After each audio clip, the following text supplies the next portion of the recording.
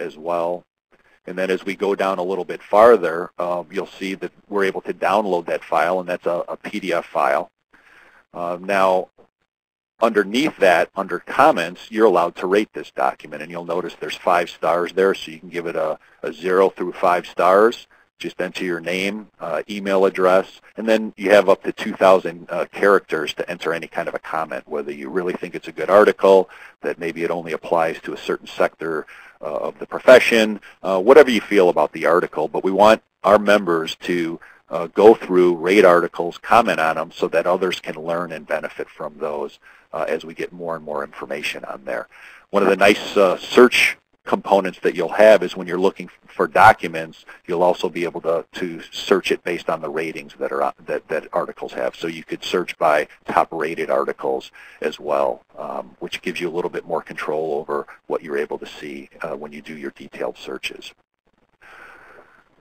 Now, one of the key benefits of identifying your topic expertise areas or the topic areas that you have interest in when you first register, if you notice the arrow on the left-hand side of the page, is that when you do a search, you click on My Topic Areas. If you do a search on those topics, this one, for instance, happens to be on risk management and insurance, a members list populates on the right-hand side of the screen.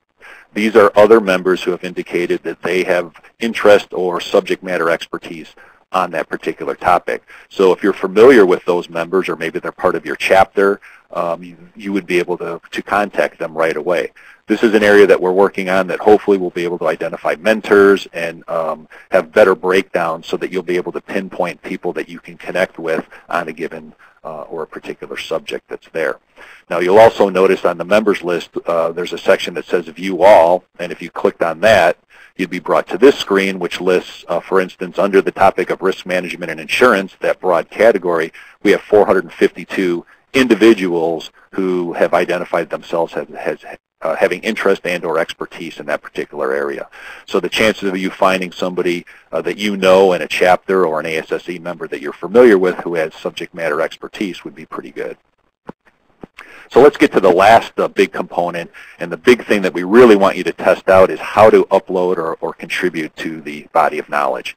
So in the right-hand corner of the page, this is our home page. You'll see up at the top it says Add a Resource. You're going to want to go ahead and click on that.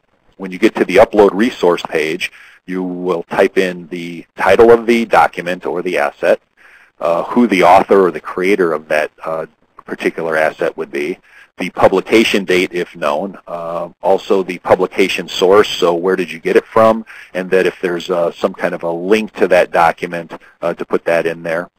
One of the key aspects that we like people to do is you have 750 characters to write an abstract or a quick summary of what anybody searching that document would find in it. So it's very important that you take a little bit of time to kind of summarize or provide a good abstract that's there.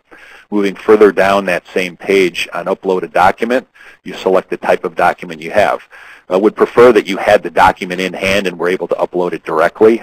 However, if you have a web link or a web page where the information is located, certainly put that in there.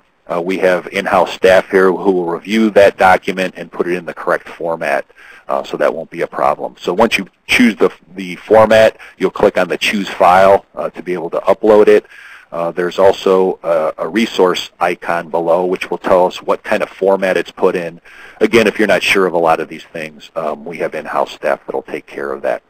Also, we want you to take a look at the resource that you're uploading and kind of classify it to help the search engine work a little bit better. But is it a best practice? Is it a case study? Is it a checklist, an e-tools? You can read through the rest of these, anything from videos, websites, but help us to identify that. Moving a little bit farther down, you'll find what technical area does it link to, and we have practice specialties listed there, and you can scroll down on the left, but those are all those technical competency areas that we had identified very, very early on, but we'd like you to tag those. Also, there's keywords. If you have time, we'd like you to go through the keywords. We have hundreds, if not thousands, of keywords already developed on there.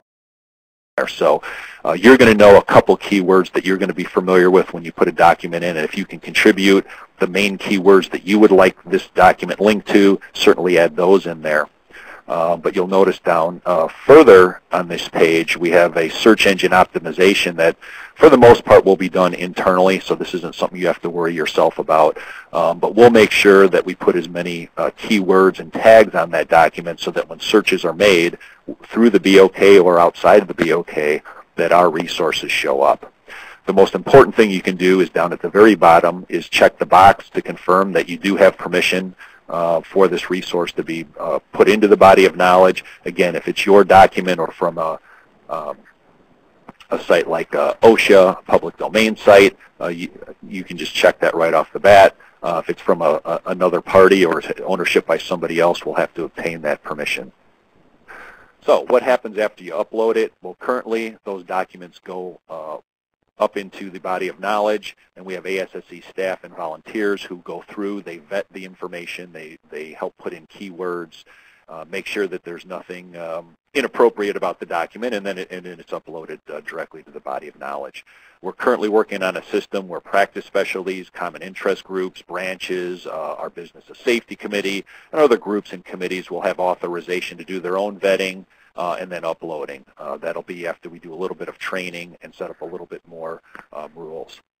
Now, the big thing we want to look at is that if we can get each one of our 34,000 members to upload one document per year, we think this body of knowledge will have well over 100,000 assets in it within a 3-year period.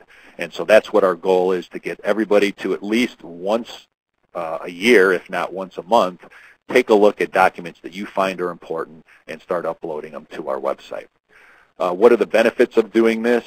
Well, it engages all of us more in knowledge creation and knowledge sharing. It certainly facilitates a lot of participation with our members. It also allows us to partner with other members where we have lacking knowledge. So we're currently reaching out to, on an international level, as well as to other organizations out there that can enhance our own body of knowledge.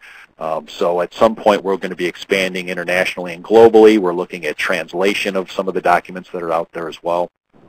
We do believe, though, this is going to improve the value of the profession. It's going to help define what we really need to know. It's going to organize what we already know, and where we have those gaps in knowledge, we're going to fill those in with the technical expertise that our members